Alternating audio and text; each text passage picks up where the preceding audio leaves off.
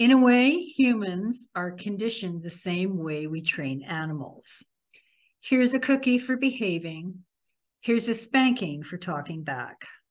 Here's a gold star for raising your hand in class. Frances Fomai has written a book called Can You Hear Me? To take ownership of traditions and behaviors that no longer serve us. Fomai is the poster woman for breaking cultural norms. She owns a trucking dispatch company, is a partner in a logistics brokerage firm, and she has a clothing line for female truckers. Please, thank you for being here, Frances. Thank you for having me. I appreciate it. So why the trucking industry? Oh, that fell in my lap actually. It started because I actually worked next door for a signage company, and I was there for almost 3 years, but I've been in the signage industry for almost 17 years. And so I had reached a plateau in the signage industry, and I wanted to embark on a new endeavor. And so my son, my sister, and I, we were all talking on how we could build generational wealth. And trucking came up, and then real estate came up. And then my son was like, well, Mom, I'm going to go this way. So me and my sister were like, what do we do? Because he's the one that had most of the capital at the time. So my sister and I were like, what are we going to do? What can we do? What's the least thing that we can enter into that's the least barrier to entry? And then she was like, well, sis, right now I'm in trucking school. What? You are? She's like, yeah. I said, okay, I'll be done in 2 months. And I'm like, shoot, let's do it. And then she was like, why don't we try dispatching? What the hell is that? She's like, well, I took this course and this is how it goes. Really? Yeah, it's really simple, sis. And I was like, all right, here, give me the login and let me figure out how to do this thing. So that's what we did. We met each other and we scheduled a time frame. We met every morning for about like 3 months, talking about our LLC, about how we're going to structure the company, and then our mission statement and things like that. And in the interlude, the clothing line came about because of my background in signage, I know Adobe Illustrator. So I'm looking at all these trucking sites and I don't see any cool gear for women on here. This is something for them. She was like, well, then do it. So then Class A Chicks came about.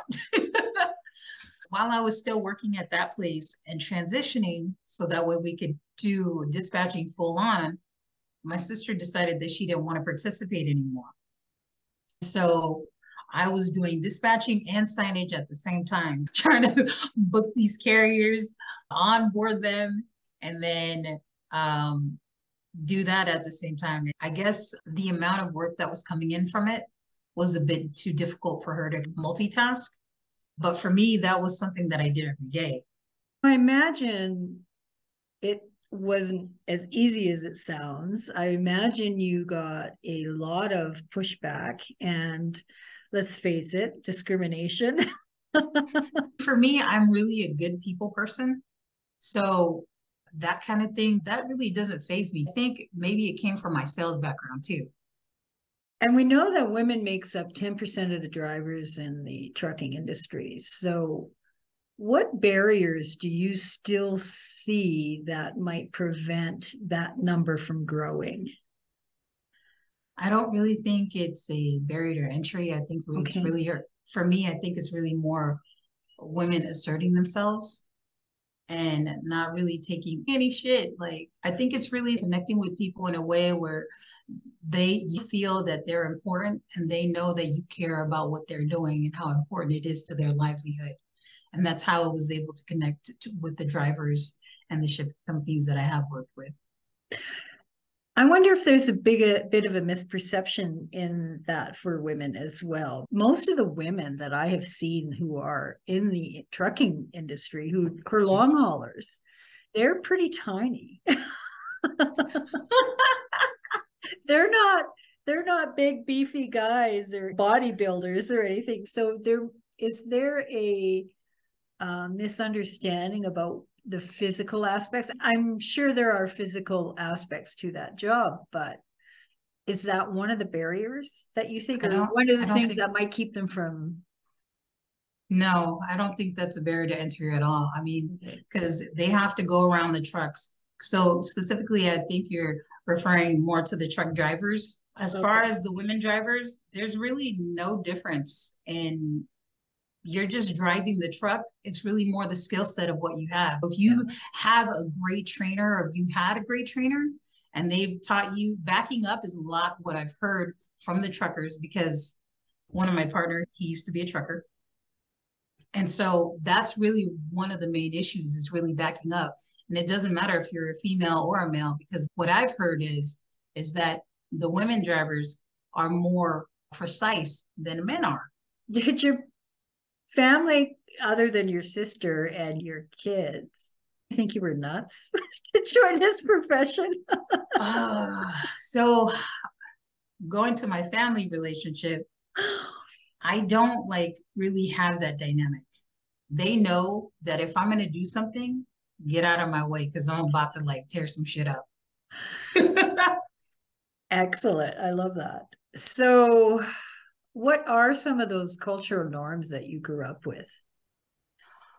The traditional things, men are to be quiet, do what their husbands tell them to do, not speak up, and opinionation or being opinionated, definitely out of the question. Hmm. You know, the cooking thing, making sure that all the kids are being taken care of. And then while you work a full-time job, make sure the whole house is clean, that kind of stuff. Did you have any thoughts of what you wanted to be as a kid, what you wanted to be when you were older? I did. I knew I didn't want to be broke. Yeah. So that's one thing. And then I knew I didn't want to step into the same realm of traditionalism and the cultural norm. I really despised the environment that I grew up in. And because of that, that steered me into a direction of where I wanted to be and where I am now. So, how would you describe cultural conditioning? So, cultural conditioning, like you mentioned earlier, you're teaching the dog. If the dog is being good, you give them a treat, and then the dog will continue in that particular behavior. Or if the kid, you tell them to be quiet, and if they're quiet, you give them a cookie, they're going to know that when they're quiet, more cookies are coming. So it's very much like that. It's a behavior that is cyclical. I think when it comes from a cultural setting, that people won't look at you in a different light. But when you do act out of, I guess, the norm of culture, that's when people are giving you the side eye or they're looking at you like, what's she doing? It's strange. Why is she talking like that? Why is she behaving outside of what we consider standard or normal? We still see that with treatment against women. Why aren't you married? Why don't you have kids? All the other aspects. I am not a fan of Did you have any role models when you were younger? And who was your inspiration? that. Role models. I grew up in church a lot. Okay. So I'm going to say that there's a family that I grew up with, and I call them Pops. I would look at him as a father figure because when I grew up, I didn't have a male that was there that actually listened to me. And I felt that Pops gave me that platform to actually be heard. He is what I would look for as far as like any advice, but he's no longer with us. What has taught you the most about being a female in a non-traditional role? I think that was really more experience because the signage industry is fully male. That also assisted me in how to behave and deal with and communicate with my male counterparts.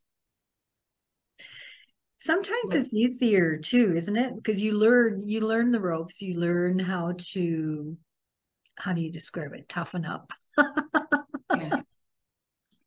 yeah, yeah. But I also grew up in a house like where they were all boys. Hmm. And then my stepdad, and I was the only girl. And so my stepdad treated me like a boy. I already had that like rough boy mentality. It was like, you mess with me.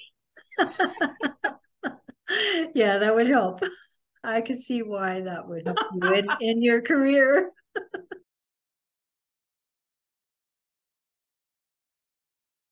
Do you think there will ever be a day when we don't have to use the word non-traditional? Mm. I think when we put labels on things, we confine ourselves to what that is. So just because this group over here, group A, is using non-traditional, you can have that. I'm a woman in the signage industry. And if you don't like it, you're not paying my bills. Not that I don't honor your opinion, but I honor my own self to make sure that I do what I need to do so that I could feed my family and the things that I love to do in and around me.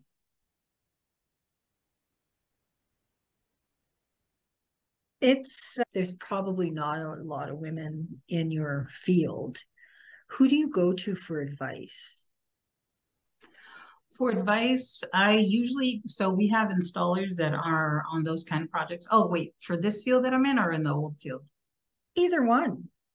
Oh, usually the truck drivers themselves, because they're in the field talking to the clients, making sure things are unloaded and loaded on the vehicle, or if they run into anything, those guys are the ones, they're hands on. So they would be the best point of contact. And then people that have been in the industry for a long time. So Mhm. I have a cousin that has been in the industry for 30 years. I reach out to him. And then my partner, he's been in the industry for 30 years as well. So both of them used to be truck drivers. Now let's get on to your book. What made you decide to write it? Well, my daughter. We had one of those experiences. You've seen like maybe videos around or, interactions with people and, they're tussling with their kids. This tussle came out of that. This book came out of that, one of those tussles. I think we were arguing one day and she was like, you don't listen. I was like, taken back because none of my kids, I have three of them. None of them ever talk back to me, but this particular one, I wonder where she got that from. yeah. She's like, point, point, I know all your buttons. And it just so happened that same week at work, my colleague was like, dude, you got a problem. And then one of my best friends, she was like, something's wrong with you. You got a problem. So like all three of those things happened the same week. And I was like, something's wrong with me. So I had to start from there. I started to take a deep dive into what the issues were within me that created this kind of response. And I imagine a lot of it stems back to your cultural upbringing. Absolutely. I didn't realize how much though. Yeah. I just thought, oh, these are my responses. But no, like we break it down and like my mom used to say that, or my dad used to say that. It's so Yeah. funny. And then you become mortified. Oh my gosh. I said that in one of my chapters for the new book that I'm writing, that my therapist, she had this way of like turning things around and saying, hey, Francis, did you notice something between this event here and what you said that your mom did? And I was like, oh my God, I turned it to my mom.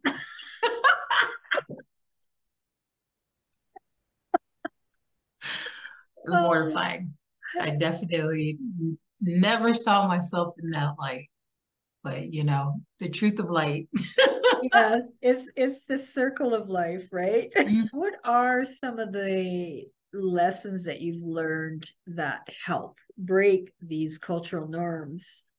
Some of the things that I did was in our culture, children, they're taught to be quiet and not to communicate their feelings in any family matter or anything like that. The only thing they're there for is you have them, they're going to do some chores and they're doing their homework, doing what kids do, except the portion of being opinionated and sharing their thoughts about what's going on in the family. So with that, I had to stop and listen to my kids because I had counted their opinion as something that didn't matter, but I didn't realize that their energy is in the element of our environment, of our family. And I need that in order for us to flow as a unit. And I was only using my own energy. And so I was crushing them. I was crushing their spirit. I was crushing their hearts. I was crushing their voices. And when we do that in the home, they also take that outside and they behave in that same manner when they're out in the world. And they don't need to be like that.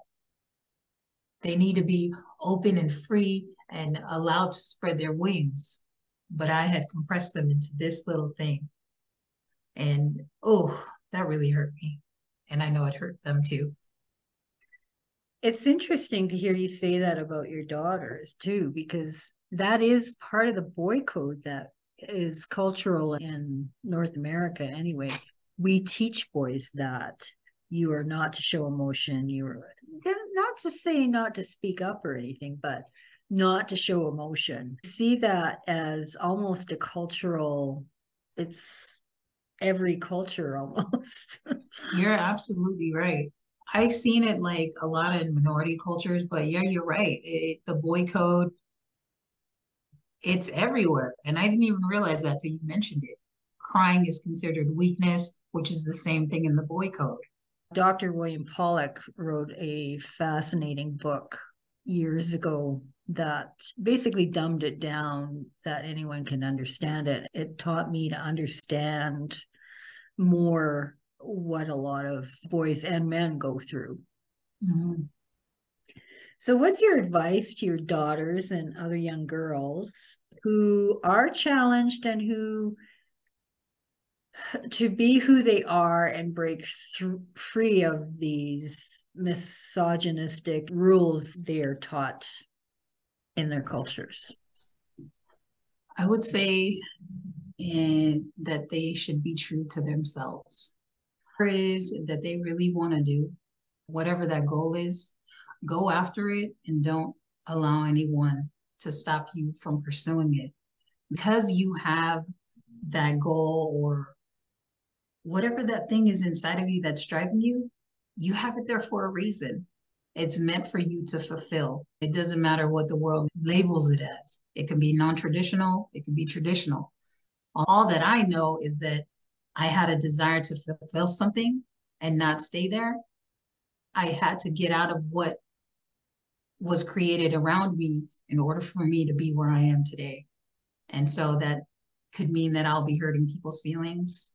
That could mean that your friends won't be looking at you the same, or you even might lose some friends and people that you love. But at the end of the day, the happiness, it sits within and inside of you. And that's something that you cannot trick.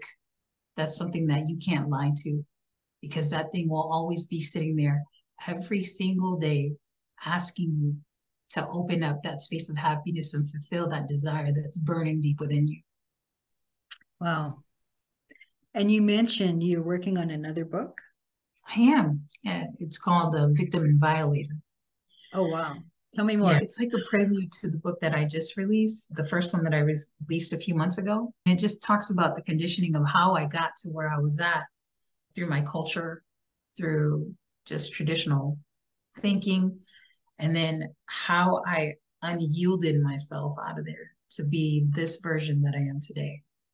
And what else is next? Do you have any other clothing lines or businesses that you're going to be opening? Right now, I'm working on expanding our freight brokerage into, because like we're already on the West Coast. So now we're trying the Midwest and the East Coast. That's what I'm putting my energy into right now, is because I'm a part of the sales team.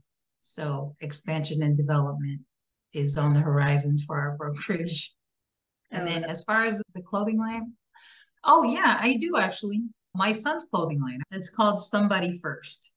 Oh. So I'm working on that clothing line that should be coming out in January.